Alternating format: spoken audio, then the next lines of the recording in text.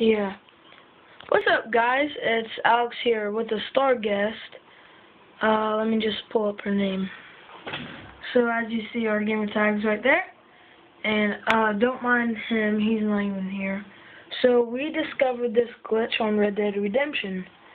So we're gonna show you where at the map it is. It's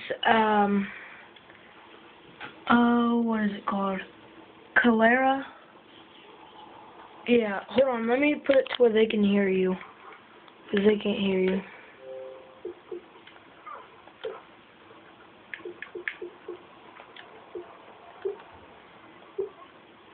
Okay, that's better. Okay, guys, it's at that point of the map, Punta Orgullo short, I guess. Okay, it's very simple. You just come to this house. It looks like this. It's the Federals.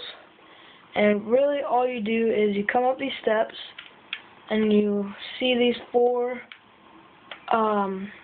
lampposts thingies. Well, you can only see two. But you just jump onto that and you're floating. But you can only stay in the wooded depth of these sticks or else you fall off. I figured I would